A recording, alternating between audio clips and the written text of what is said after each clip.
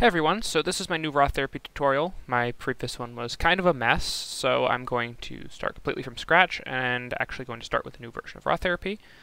So if you have no idea where I'm coming from with RawTherapee, it is a open source raw image editing software. It runs on practically every platform I've tried it on, and it can edit every raw file I've put into it, as well as any normal image files like JPEGs, PNGs, TIFFs, and is a non-destructive editor.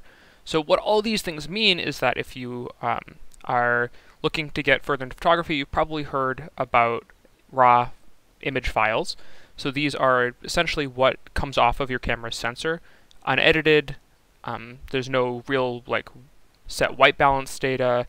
The exposure correction hasn't happened. There's a whole bunch of things that will happen on your camera when you take a photo and save it as a JPEG that happen kind of behind the scenes.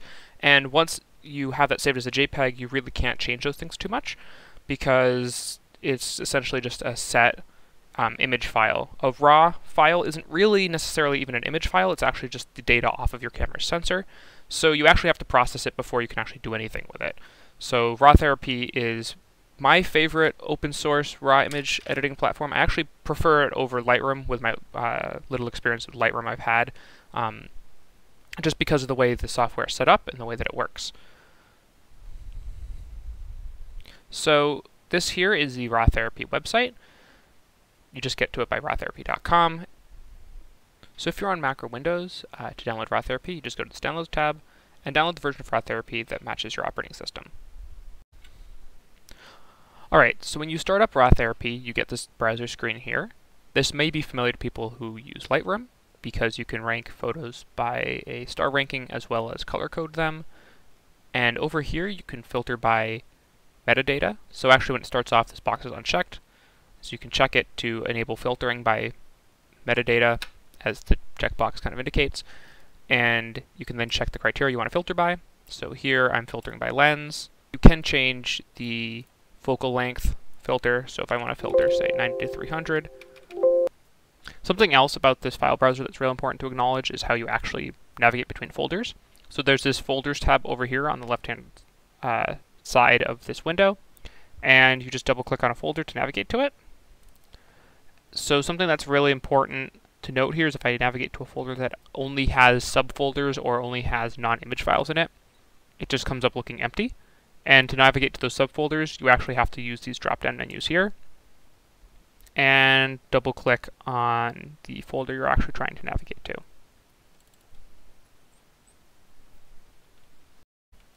Alright, so when you found the image you want to actually edit, you can just double-click on it and it opens this editing window. Up at the top, you still have kind of a timeline file browser, which is great if you're doing, say, batch editing. I will cover that in a later tutorial probably. But for right now, it's actually not all that important. We can just hide that. So when you first load your image, RawTherapee has already done some exposure adjustments. For the purpose of explaining how all of this program works, I'm actually going to reset that using this button right here.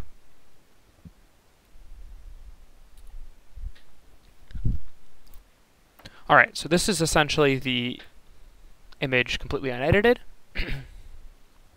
Your first step then is to increase that exposure compensation because this image is somewhat underexposed. I have a tendency to do that until you increase the exposure to roughly where you like it. To increase contrast, you either have this contrast slider here,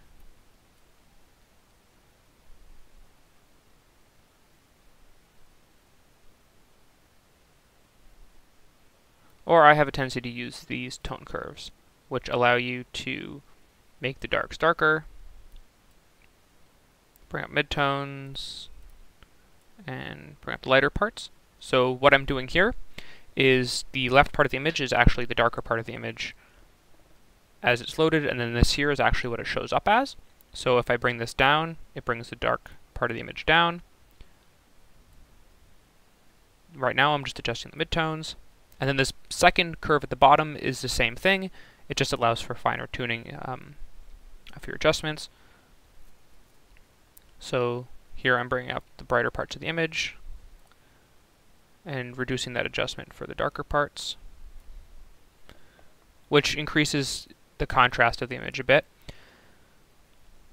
So over here on the left you have your edit history, a histogram. So this is showing the overall luminosity in red, green, and blue channels in the image and their relative amounts for each brightness. So over here is the darker part of the image, over here is the lighter part of the image.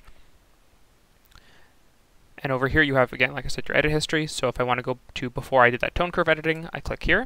You can see the histogram is a lot more centered in the middle.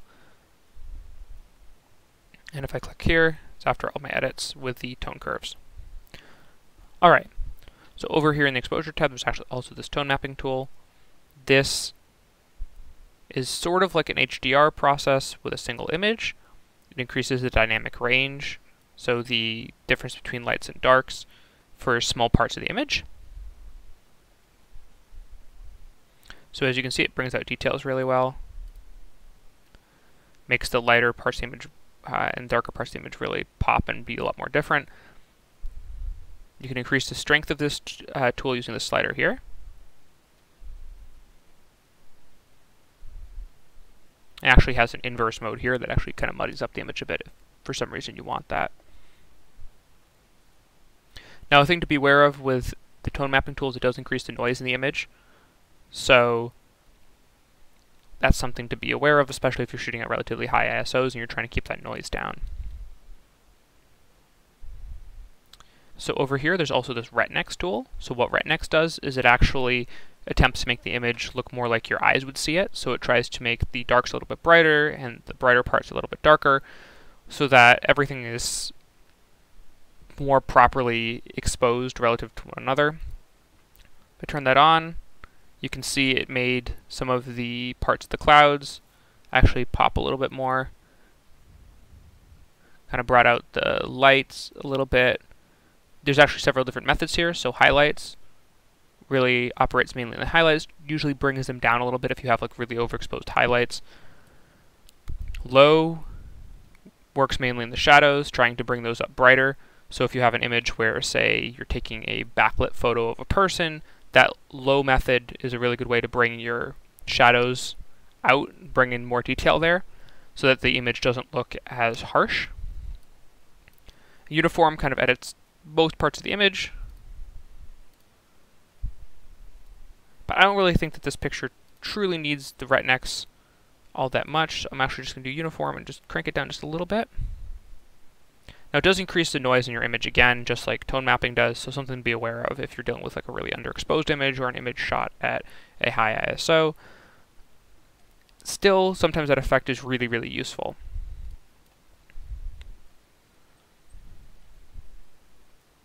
You have all kinds of options for Retnex here if you want to fiddle with them. And then you have a vignette filter. This makes the edges darker, just does vignetting. It can also go and make the edges lighter if you give it a negative value. This is decent for fixing vignetting on a lens, although there is actually a vignetting correction tool elsewhere in the program that is probably a bit better. However, for now, I'm not really going to fiddle with that too much. There's actually a graduated filter down here. Just like the vignette filter, it darkens part of the image. Here it just darkens a rectangular portion of it, and it's feathered. If you reduce the feathering, you can actually just see the where the filter actually ends. However, if you don't want to fiddle with that, you can actually click this button here to get up a big toggleable interface. This here changes the amount of feathering. This changes its angle. So if you want a graduated filter on some side of the image, it's an option, and then you can drag it around using this middle portion here. This is great if you have a really overexposed sky, say. Here it actually darkens the tree a little bit more than I want it to, so I'm not actually going to keep it on. But this is a very useful tool. And this button here is present on anything that allows you to essentially go into the image itself and adjust the tool there. Very, very useful. And you just click on that little button there to hide the tool.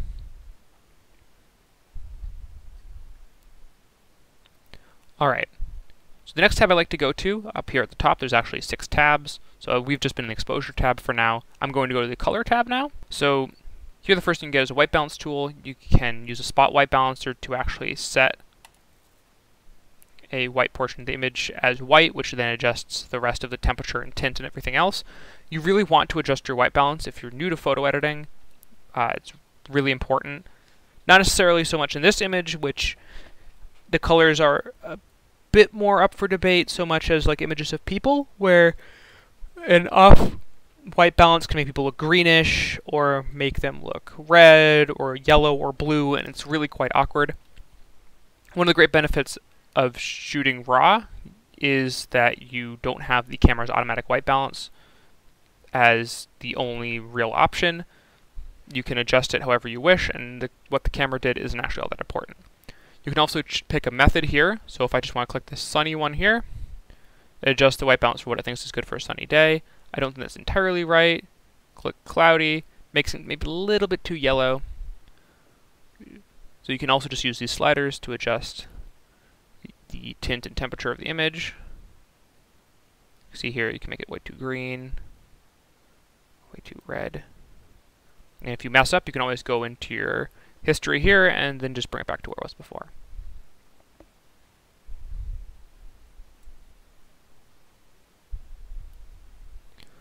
Alright, my next favorite color option is this vibrance tool here, which increases the vibrance of colors, obviously. If you're having some trouble with the white balance, increasing the vibrance is great because you can actually see how much you've messed up. It's a lot more dramatic. Actually going to use that now. I can see that's maybe a little bit too red. Oh, now it's way too green. Where was I?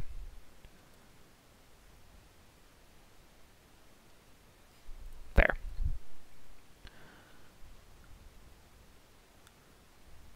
So this vibrance actually has options to protect skin tones, so the red tones and yellow tones in an image, the vibrance is actually turned off for them when you check this box. If you can see here that the golden grass there actually becomes a lot less golden when I check that. And then there's this link pastel and saturated tones. So if you notice there's this here, this allows you to choose the difference between pastel and saturated tones. So the horizontal axis here is saturation. So this portion here is a pastel tone, so I can actually crank down pastel tones separately. You can see the sky is actually getting less saturated, but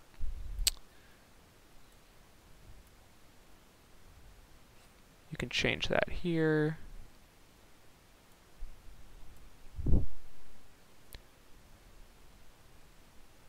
And then you can change the saturated tones and pastel tones separately based on the differences you've picked in this threshold.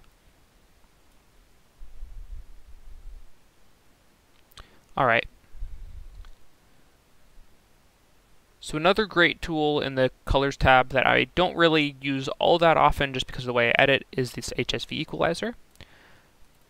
And what this can bring up here is a saturation graph here. If I click on the saturation tab here, so that's what the S stands for. H is hue and V is value.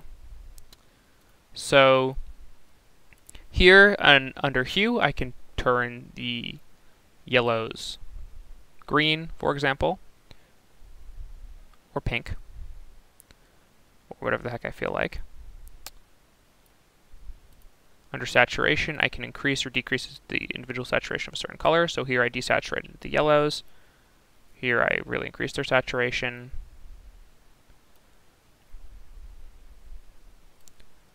And again with blue. This can also be used to create a selective color image. So if you drag the toggle off the screen, it actually just gets rid of it.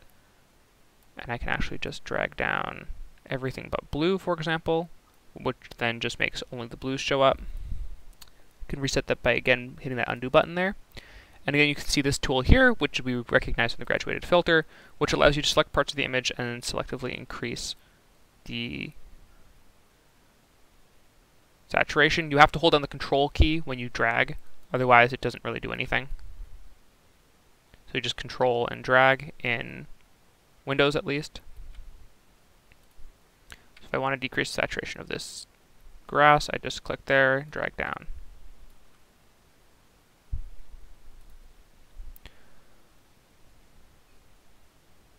Alright. So that's the HSV equalizer. Very useful tool. So finally, as I mentioned with the noise, you can adjust all sorts of detail and noise factors in the Details tab, which is this one here. So you can see here there's a bit of noise going on. We can click Impulse to Noise Reduction to get rid of any like hot or dead pixels a little bit. Anything that's just kind of random colors, which you're not actually seeing a lot here. Tend to see that more in night images. And then just click General Noise Reduction to reduce the noise in the image. Increase the luminance to essentially flatten everything out. And you can drag up the luminance detail to kind of undo that a little bit. These are great tools if you have a really noisy image.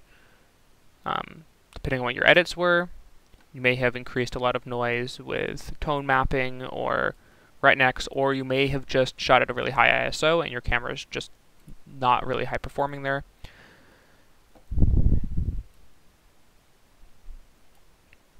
Anyway, very useful tools. There's also this sharpening here, which is turned on by default. You notice that does contribute to what looks like a lot of the noise in the image. I'm not sure if this is actually showing up on your screen. If it's not, I really suggest looking at this at like 1080p or above. If your internet connection can handle that. So what sharpening does is it does actually really bring out the details quite well, say like in these branches, but it also does increase artifacting.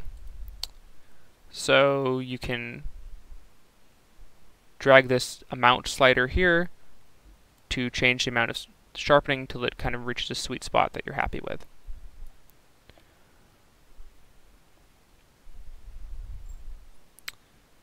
There is also a defringe option here. So often when you shoot images with a high contrast, you will have fringing around, say like tree branches are actually a really common example, or really anything where you get these strange green and purple halos. So this defringe tool, you can just turn this on and go to this drop-down menu here. Pull up an equalizer. It looks just like that HSV equalizer. Probably needs to take a second to load right now. And you can pick which tones you want the defringe tool to get rid of. So if you increase the green, you'd be getting rid of green fringe. If you increase the purple, which is on by default, you're decreasing that purple fringe.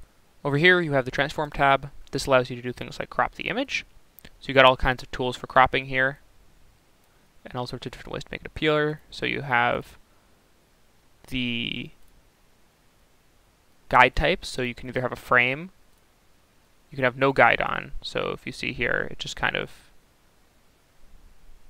is just a darker portion of the image and it's just highlighting it. You can also have a rule of diagonals, rule of thirds crop, which is great if you're, say, doing portraits and just want to center it properly.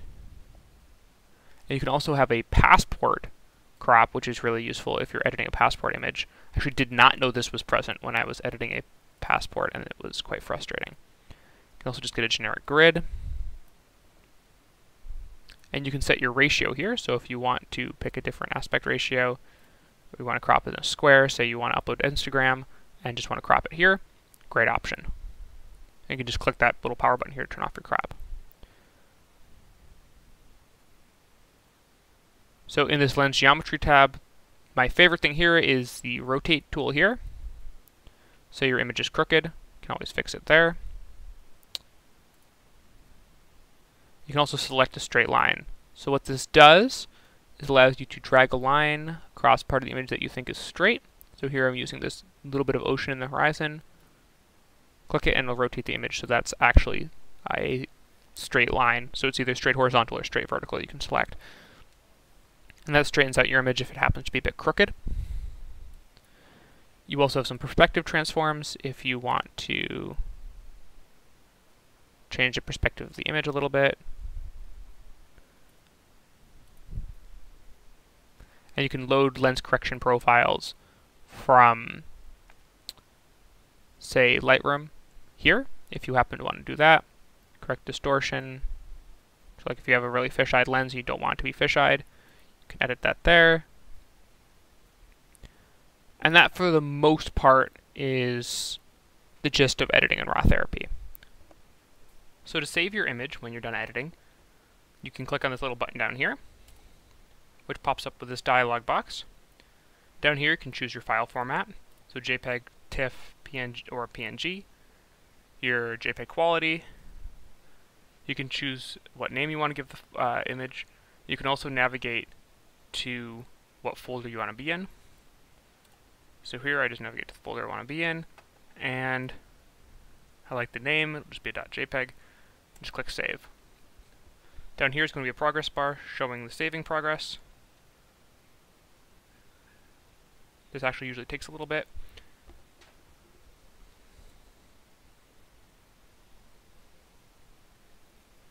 Alright, and now it's saved.